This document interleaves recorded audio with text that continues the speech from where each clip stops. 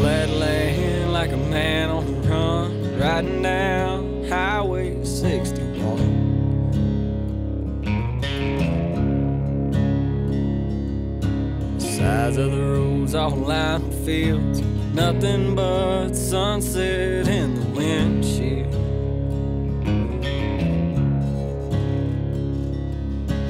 Feel it as soon as I ride into town. This is where I go to slow down.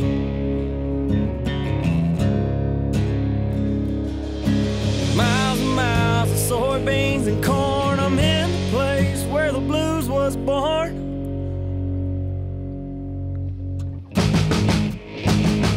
About a mile from the big muddy river, place I'll always remember. Cabin on the lake and a fishing pole. Forever here I'll rest my soul. I can feel my worries drift away from being out in the sun all day. No matter where in the world I go, I'll always find home on the banks of that oxbow. What's up, guys? Crappie Connection. Another year has passed. We're back here at Grizzly Jig Event. Ain't that right, Brad? Man, it's awesome. Yeah, awesome. We got two awesome fellas here. We got Jason McDuffie and Joe Harris with Being Imposed. Guys, welcome, man. Thank Glad you. to be Glad here. to be here. Shoot, yeah. So what'd you already discuss when y'all brought him over? We was going to talk about? Well, kind of Joel here. He's going to discuss spring fishing, side pulling. We're going to kind of dig into that technique. How do you get out there and do it in the springtime? This is when we're going to be watching this episode right now. It's going to be heart of the spring. So Joel, kind of dig in. Why do you use this technique? How do people get out there and do it? And what equipment they need to actually get out there and do this technique with? Well, first off, it's a lot easier to me to side pull than it is to long line. I can control the depth of my lures by counting the line off on the difference rod made by B&M. I can pick up and turn quicker if I need to, and actually I can turn sometimes without reeling them in. Yeah. You know what Oh, I'm yeah. saying? Absolutely. And that you can't hardly do long line unless you've got a really large area. If you're in a small hollow, I can do a U-turn and not ever pick them up. Right. You can't do that long line. Right. You know, another thing is with me guiding, I have a customer on this side of me and another customer sitting like here. We've all got the same chance to fishing. I control the boat from where I'm sitting in the back seat, never have to get up, move to the front deck, anything. We run a trolling motor on the side of the boat, and I can stand up and dip any of their fish or my fish from where I'm sitting. They never have to get up. It's just creature comforts. You know? Yeah. So, and it works really well for me. You can, Well, like you're on your poles, I know you said that the difference, and I used that pole years ago, even long line, and I know it's got a real good backbone, soft tip. very soft tip. What size lengths poles are you using? I'm personally using all 10-footers. I used to run 9s myself and then drop down to 8, and then my customers 8. But I found out I like them all the same length. That's personal preference of whoever's in the boat, but we run all 10s now. Okay. What about, I know somebody's never heard this technique before. You hear side pulling, and explain that. Actually, you said the trolling motor on the side, but that boat's actually moving sideways. The boat's actually coming through the water sideways. You have to turn the motor one way and lock it. That way you can control. I can control it here with the trolling motor. If you don't turn that motor and lock it, the boat, you can't control the boat. So Yamaha makes a lock where when you pull my tiller handle motor over, I can reach down and lock it, and then I can control that boat which way it goes with my hand control trolling motor. And the boat is actually going through the water sideways. All three of us are sitting down in the boat, just like we're sitting here side by side right now. We're a little further apart fishing, and it's just easy, creature comforts. So, say fishing 20 foot deep, that's the depth those fish are holding at. Right. How much line are you letting out? Well, that comes from a lot of years of experience, but about 40 foot of line. Really? Real close. So no line counter? You use a line counter reel for that? I do not. I count them off, and the rod has arrows on it that's designed for that. I don't know if I can get it up here where you can see it. Yeah. Throw it up right in front of that GoPro over there in front But of Brad. it's actually got arrows here on the rod for the pulls. Really? Roger Gant, the man that pioneered side pulling, he will work with B&M to design this rod. You know, he's inducted into the National Hall of Fame, Fishing Hall of Fame this That's year. awesome. I mean, he is. That is awesome. I consider myself a very good side puller. Roger's great. I mean, he really is. Let me see that rod. I want to see the arrows on it, how that works.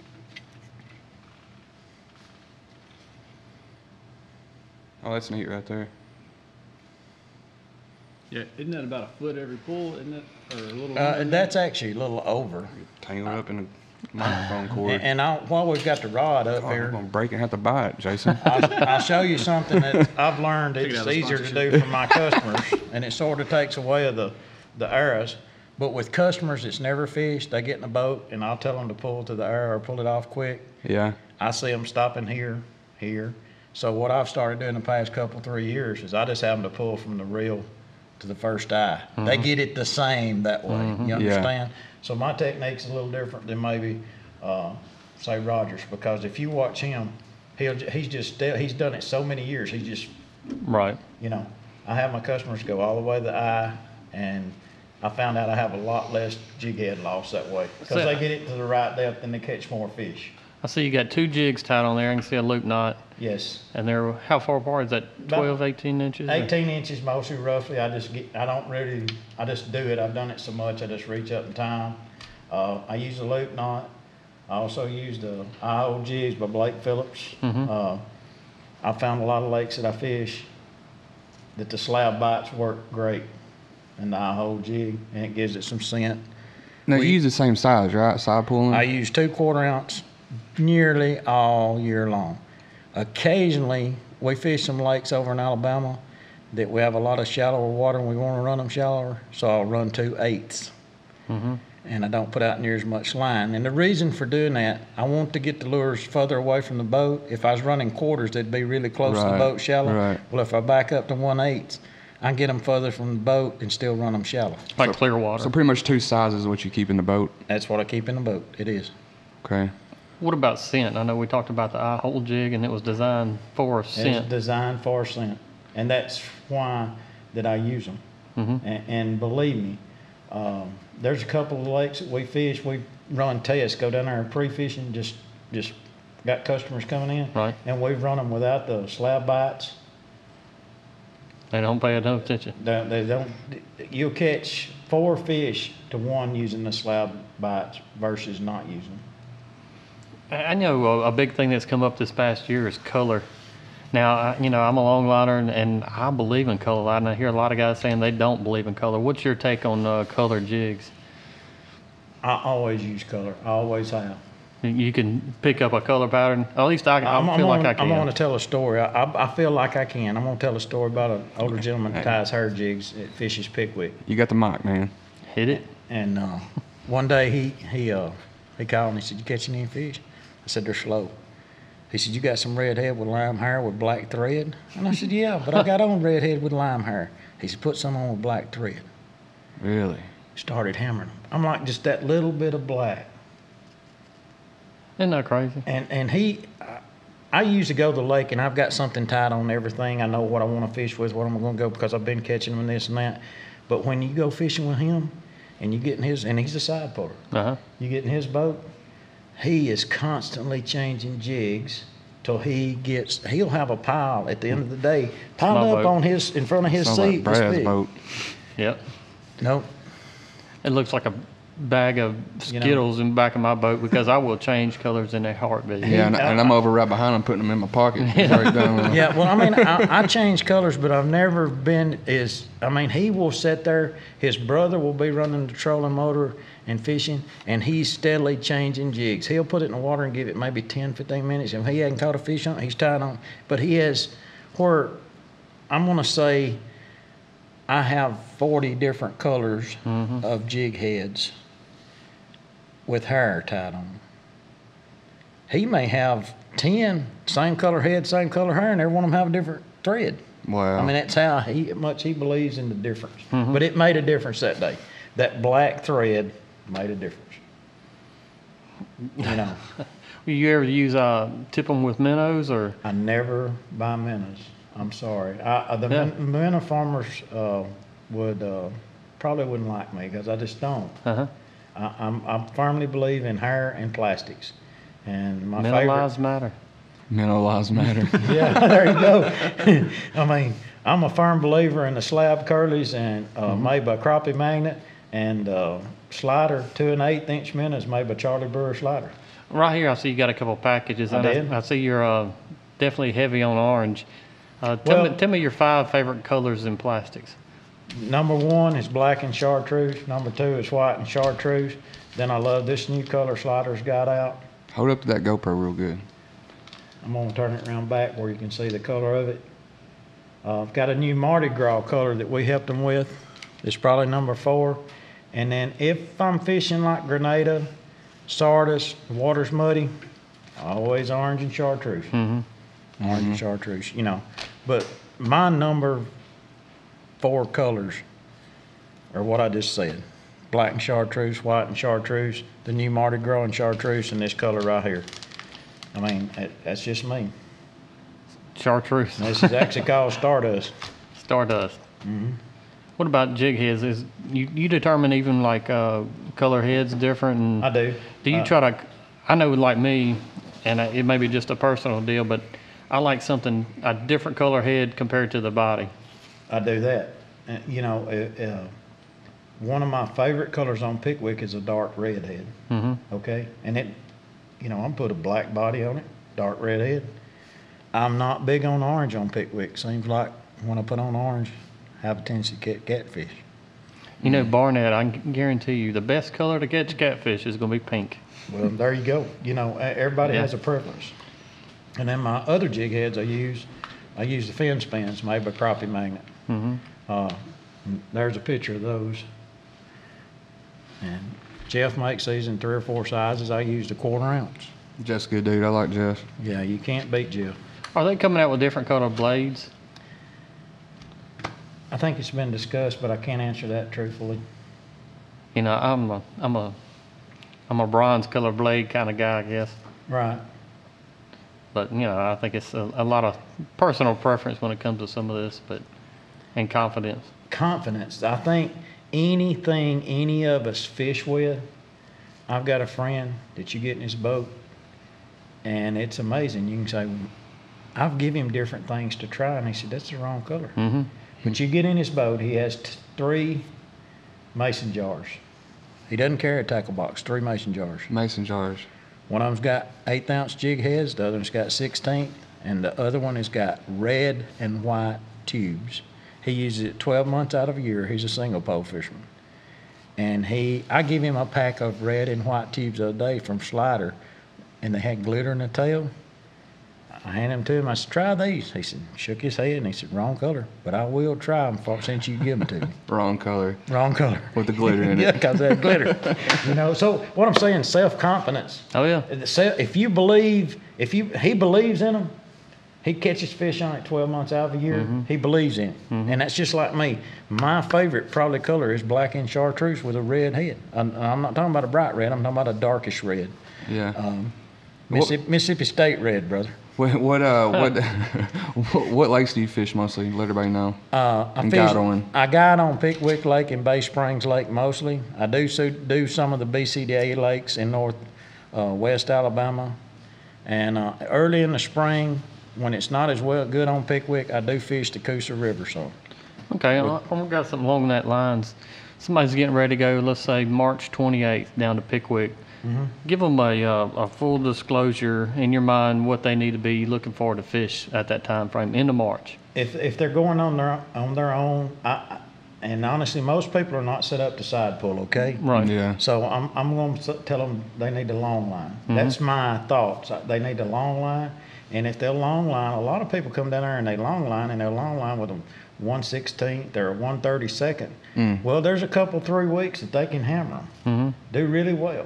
But the rest of the time, they need on 2/4 ounce, and they need to put them right down to the bottom. And if they don't know, you know, I've got some guys that's asked me, and I tell them, I'll say, let the line out till your rod tip starts bumping. You know it's on the bottom. Reel it up a couple of rounds, and you'll catch fish.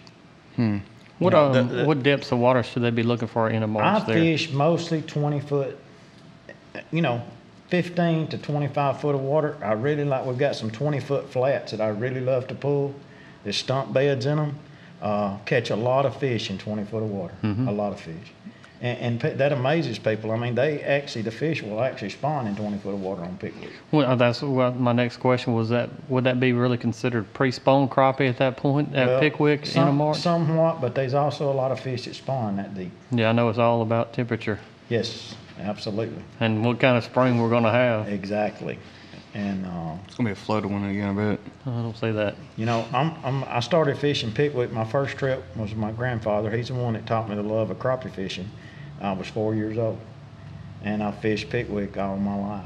And Bear Creek, that was one of the things that I could do. I could walk to Bear Creek, which is actually the creek that runs into Pickwick, and there's no telling how many crappie I've caught in my life off of Bear Creek. Question for you: what river did you say you fished? I fished Tennessee River, Tennessee? Pickwick Lake, Okay, Coosa. Coosa. Akusa. How much That's current? over in Alabama. How much current do you crappie fish in that river? On the Coosa, you don't have much current. You don't? But on Tennessee, you have quite a bit of current at times. But where we fish, it doesn't really affect us. It don't so really much. affect it? If we get out on the river, most of the time it's on in the summer or early fall, and we'll be single poling, not side pulling. On the river, do you mostly like to fish the cuts, the breaks, Ledges and brush, ledges, and brush? yes. Is it a lot of black crappie or white crappie there? Well, on Bay Springs, we catch a lot of blacks. We're starting to catch a lot of blacks on Pickwick, Uh-huh. off the brush and off the ledges. Yeah. But predominantly at Pickwick, you're going to catch white crappie. Mm-hmm. I never awesome. fish there. I never fish I've there. always wanted to go to Pickwick. Jason, you're so quiet over here, Well, man. Jason's Well, hey, I'm just- experienced the side pulling. I mean, I have. hey, Are you side puller? Well, I'm not, but I've gone with him several times, and it was definitely the first time I got in a boat and we started moving sideways. That didn't feel right, but you can't argue with the numbers of crappie you put in a boat. I mean, it's a really unique technique, and I know when Roger was the first doing it, some of the stories he has told us is that, you know, these guys would come down and see this guy pulling a boat sideways down the lake and think, man, y'all Southern boys, y'all don't know the trolling motor goes on the front of the boat. And, All right. and then Roger would whoop them in a tournament and they'd understand why. And, but, you know, I've had a blast fishing with him, side pulling.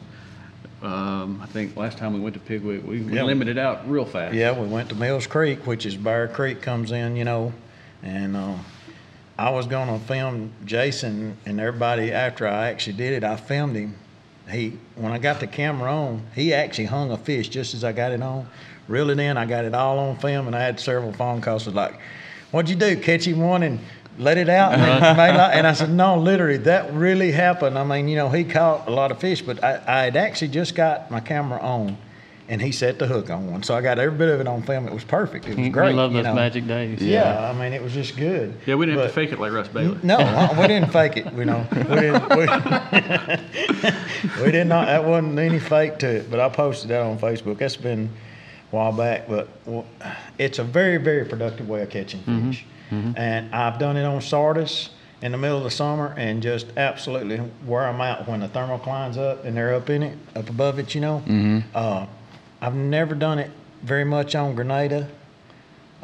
I did a couple times, but it wasn't as productive. It's nothing like at home on Pickwick. I remember Roger again. He won Crappie Masters down on Ross Barnett, and I fished that tournament. And let me tell you, it was rough. And I remember seeing his boat going across there. I was like, "It ain't no way in the world he's catching crappie out there on that river channel, and 4.5, 5 foot swells, and he's just doing like a little bobber going down Side through pull. there, you know." But he come back and won it. Yeah, And I was like, "Man, he knows what he's doing. I better watch out for that guy." There's a lot of people that call me. I've got different friends that call and see what the fish are doing at home, and we talk, and there's a lot of them. I said, "Man, I wanted to fish tomorrow. We got a 15-mile-an-hour wind." I said, "Man, I love a 15-mile-an-hour wind. If it's the right thing, I don't even use my trolling motor hardly. right. You know, I'm turning that boat sideways. He's directing it. Yeah. What's your speed range? I know we're getting into there right there on that is speed. If you ask Roger that, he'll tell you. I pull as fast as they'll bite it. I like that. I've learned that, okay, I agree. over time. But when I first started out, I was always running around 0.7, 0.8. But the past few years, and I know because I look down at my depth finder, 1.2 is about generally where I pull. See, I'm the guy when I pull long line, and I had a guy stop me while I go at Grizzly and say, you know, I started speeding up since your seminar last year, and I really like going fast, but I always start fast and work myself down. Right. And you'll hear the opposite. A lot of other guys, which that works for them, that's great. But whenever I long line, I start fast as I can I start and work fast. my way down. I totally agree with that. I start fast, and if I have to, I will slow it down. Mm-hmm. But it like we were talking about the wind a while ago, I didn't finish that. I had a customer come from Tupelo. He's by himself, just him and I.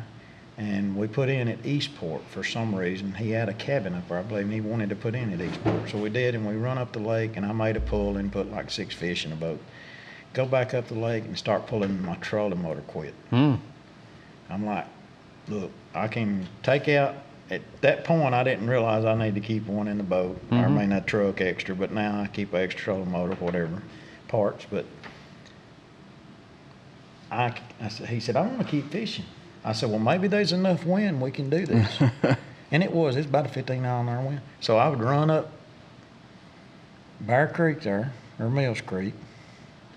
I'd turn the boat sideways in the wind. I'd turn my motor over here and lock it like I was supposed to. And didn't even put the trolling motor down because it quit. It burned it up. And somewhere around 2 o'clock, we had 47 fish without a trolling motor. But if the wind hadn't been blowing, we'd have been going home, is what I'm saying. So the boat moving, it works. Well, that's a big factor in the spring because we're going to have wind. Yeah. You can bet on that. Yeah.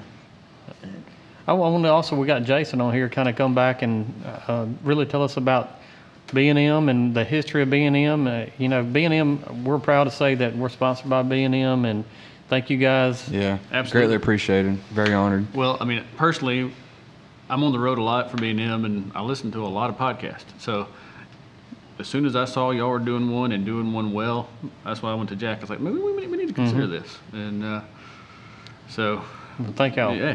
Hey, we're glad to be a part of it because, man, podcasts are going to be the future of most. I mean, Right. most people our age and younger, we don't listen to the radio that much anymore. No. You know, it's like Netflix. I can just pick what I want to watch, or Right. now I can just pick what I want to listen to. Yeah. Exactly. And I think it's great that we've got a crappie one because, you know, crappie has become mainstream in the last 10, 15 years from, you know, It's definitely not what it used to be. no. It's growing in leaps and bounds. Yeah, and you know, just to give you a little bit of history of B&M, we're obviously Mississippi-based company, and we've been in West Point, Mississippi since 1947. Yes, 1947. A few days. Yeah, so we're in our 73rd year Man. of business, Whose and phone is that? Probably mine. Is that yours? Oh, that's one strike, Brad. It happens. I'll get up and get it real quick. No, just leave it. All right. Go ahead. You mean to wait? Or keep No, going? go ahead and let her bump. Well, you know, we've been doing this for 73 years. Well, the way B&M started, and I know a lot of y'all's listeners probably know this, but B&M actually stands for Brooms and Mops. See, I didn't know that. Yeah. Really? I didn't know that. Brooms and No. Mops. Yeah. Mr. Will, who's the founder of B&M, who is Jack's wife's grandfather. So Jack's third generation family owned of the same company. Oh, okay. And Jack's wife's grandfather, Mr. Will, got back from World War II and started a broom and mop company. Well, during that time, he also was selling. It's very interesting. I got it out of here. Yeah. You hadn't seen one of the new hats? Huh? You hadn't seen one of the I new ain't hats? seen no one new hats. Oh yeah. Yeah, it says brooms and mops Okay. right on it. But so he started a broom and mop company, but then he also started selling cane poles and just bamboo cane poles. And then the pole business became bigger than the broom and mop business, and we became a fishing pole company. And the brooms and mops went away, but you know, when you're already incorporated with B&M, Yeah. you just stick with it. And so, you know, since the 1940s, you know, the evolution of rods have gone from just bamboo cane poles to the first telescopic pole we ever made was Little Jewel. And Little Jewel, we still sell a ton of them for brim fishing primarily. Then you had your Black Widows. We got into fiberglass in the 60s and 70s, the West Point crappie rod. And then the early 80s, around 1980 or 81, we introduced the very first graphite jig pole in the United States, the BGJP, Bucks Graphite Jig Very Pole. first one in the United States. Yep. First graphite pole. And we have a sales rep agency based out of Birmingham, and they told Buck Simmons that nobody's going to pay $30 for a crappie ride. Now you think $30 for a crappie ride? Oh, yeah. I mean, that's nothing. And it became, it's our best seller, and to this day, nationally, it's still the best selling jig pole in the United States. And obviously, as techniques changed, we went from just having, when crappie fishermen just went from single pole jigging to trolling, or spider rigging, and now long lining and pulling crankbaits. And of course, live scope has changed everything in the last 16 months, 18 months. We had to start making different rods for different techniques. Right. And just to watch the evolution of people going from us primarily selling 10, 11, and 12 foot jig poles to now we probably sell just as many 14 and 16 foot. And in the last 2 years, 18 and 20 foot PSTs, pro staff trolling rods, have picked up in large part because of people pulling crankbaits. Right. And wanting that wider, that bigger span to cover with all those crankbaits. And heck, right now we're currently out of 18 footers because of it. So it's, and as B&M, as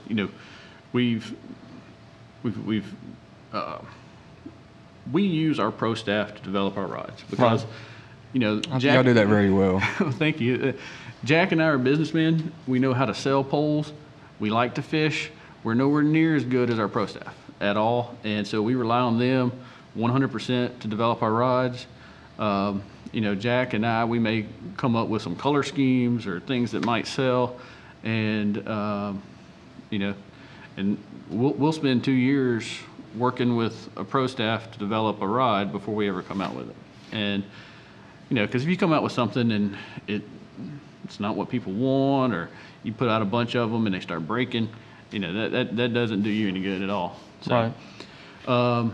in the last 5 years, we've gone from being just a crappie and brim company to catfish, and even starting this year with Sam Heaton guiding, doing a lot of inshore guiding, we're actually making a saltwater ride.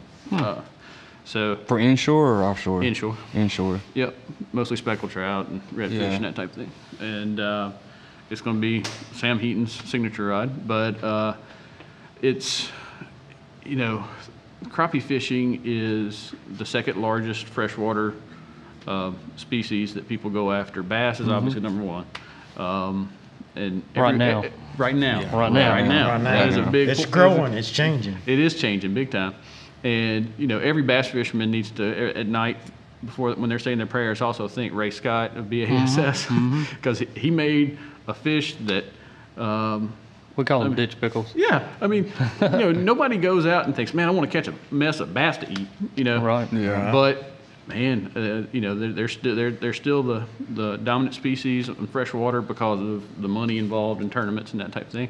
And we're starting to see that change in crappie fishing, obviously. The tournaments are getting bigger, they're getting better, the payouts are getting better. And I think just as that grows, you look at, if you go to Grenada or Sardis or anywhere here in about 8 weeks, you're going to see a ton of dudes spider rigging. Yep. And, you think about what made that popular was the tournament guys. Right. The tournament guys, Because it works. yeah. Right. For B&M, we have Ronnie Capps and Steve Coleman to thank for,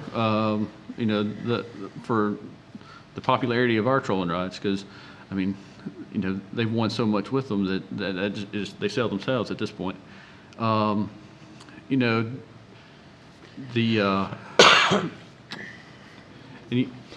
the catfishing side is getting. It's growing real well. Growing. Yeah. We're sponsoring a tournament right now that's going on today and tomorrow at Lake Texoma. We call it the Cat Masters. Those guys are out of Dallas. 221 boats. Good Lord. That's some big money. How much was the big one? 30,000. Yeah. Cash, first place.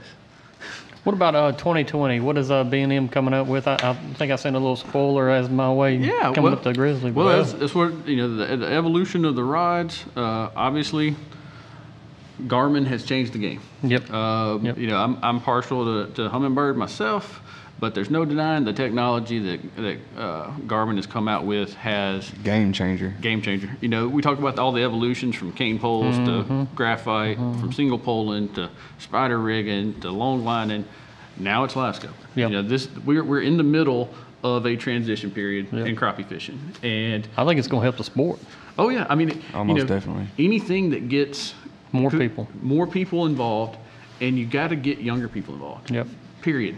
And what do younger people like? Yep. Video games. Video games. That's exactly what I tell my kids. Yeah, and because it's one thing. It's one thing to grow a sport with a ton of baby boomers. Yeah. You got to get these Gen X and millennials and now Gen Z or whatever they're calling it. You got to get them interested in it. And one of the ways to do that Throw a video game in there. Yeah. Exactly. And I of course, because of that, we've come out with a rod that we actually used to make called the Stick, and it was a telescopic pole a long Is time it ago. the stick or the stick? It's well, in Mississippi it's the Stick. Right.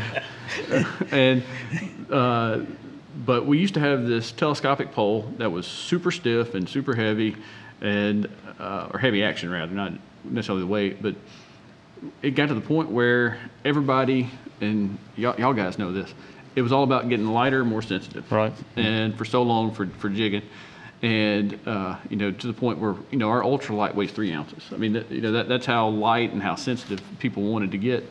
To now, we're going back to what the Stick was, which is a heavier action, stiffer rod. That's ours. 13 foot seems to be that sweet spot that people are looking for, and this one. We did. Charlie Bunning demonstrated it yesterday. He picked up a 3-pound bag of duck decoy anchors and just slung it around.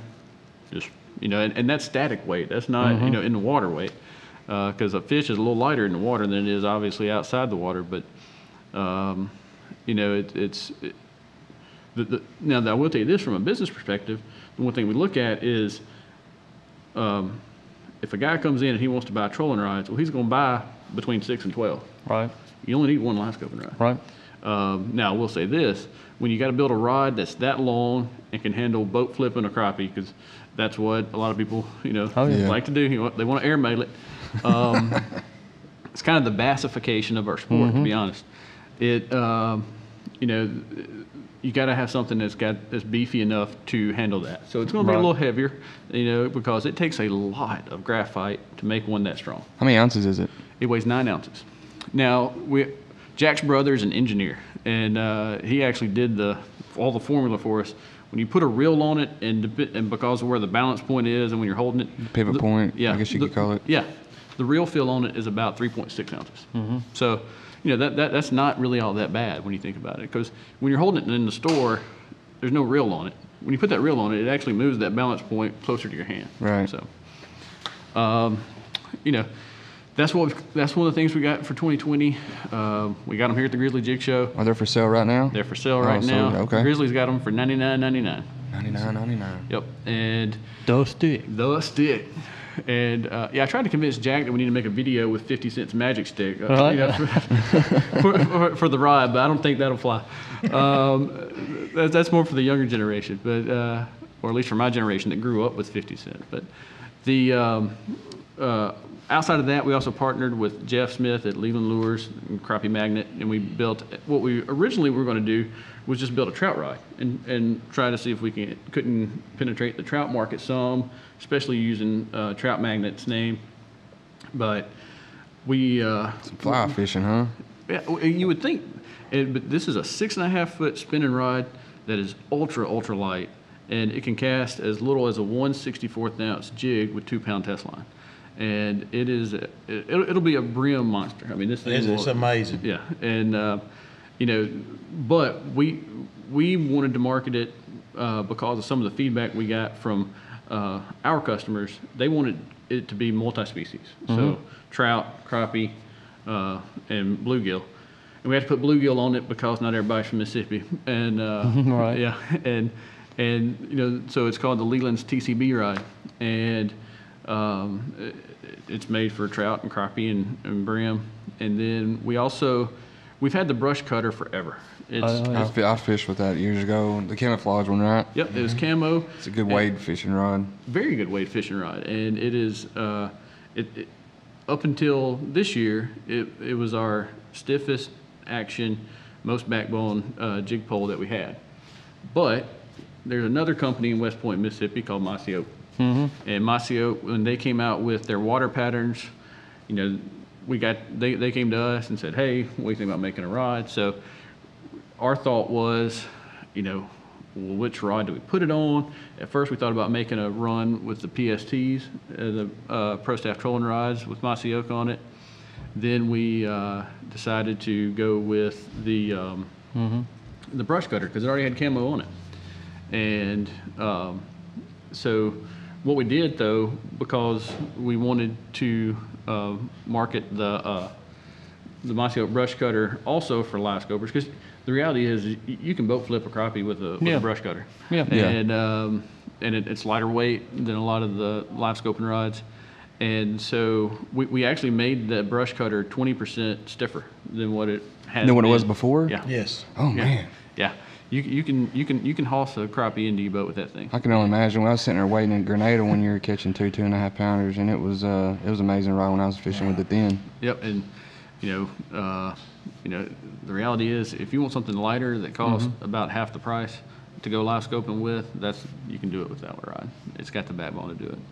And you know, we went from the generic camo pattern to the Mossy Oak pattern. And that partnership with Mossy Oak's been good. I mean, you know, they are now. I believe they're the largest camo company in the United States. And no doubt obviously, on that. obviously, them and Realtree go back and forth, but Mossy Oak, I think, is the biggest now. So, Well, is there anything else before we cut loose here? Is there anything else you like to add that B&M's got underneath their sleeve that you might want to throw out there, a little teaser for everybody?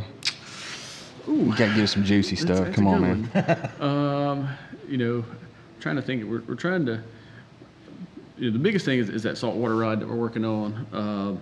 You know, we're already looking at things for next year. What we're trying to do is figure out how to make, and this is really, it's really hard to make a rod that's lightweight and has backbone. Yep. It's a very difficult thing to do, but we're trying to figure out how to make a live scoping rod that isn't as heavy and still has the backbone. You know, the brush cutter's a pretty good start, but I think going forward, you know, it's going to be figuring out how to master the live scope and, you know, trying to help people understand you don't have to have a really heavy action 13-foot rod to live scope, although, you know, our pro staff say you do, and maybe I'm wrong, but, you know, I think for next year, you know, we've got some things in the works, but yeah, it's To be continued. Yeah. Is To that be what it- continued, everybody. Yeah, absolutely. yeah. We'll have new crappie rods. We'll have new catfish rods. It'll be Actually, we'll probably have them all done by ICAST in July. So Awesome. That's fun. Well, appreciate both of you guys coming out. Hey, thanks for having us Yeah. here. glad to Joe? be here. Glad to be part of Glad to it. be part of Here's it. a little bit of Joel's information. If you ever want to go to Pickwick, give him a holler. What were you going to say, Jason? Oh, I was just gonna say, I'm just so glad to be a part of this podcast now. You know, Oh, shoot you. Yeah. We're excited. Excited. you know, if ever one of my pro staffers turn y'all down for an interview, call me, and, or Kent, and then we'll We make want sure. Jack. Yeah. We want Jack. Yeah, exactly. Hey, y'all want Jack? I'll convince him to come on here. Yep. That's we do. good. That'd be awesome. Yep. Well, guys, Joe, you want to add anything else before we No, cut I loose? just glad to be a part of it. Glad to be a part of all the companies that work with us, and thanks for what y'all are doing. You Yep. know, Appreciate it. it's great and thing of the future. That's I right. appreciate it. Well, guys, I'm Justin Berry, Brad Chappell here. and Jason and Joe. We appreciate it, guys. We'll check y'all y'all. later. Thank you. Holla. About a mile from Big Muddy River, a place I'll always remember. Cabin on the lake and a fishing pole. Forever here I'll rest my soul. I can feel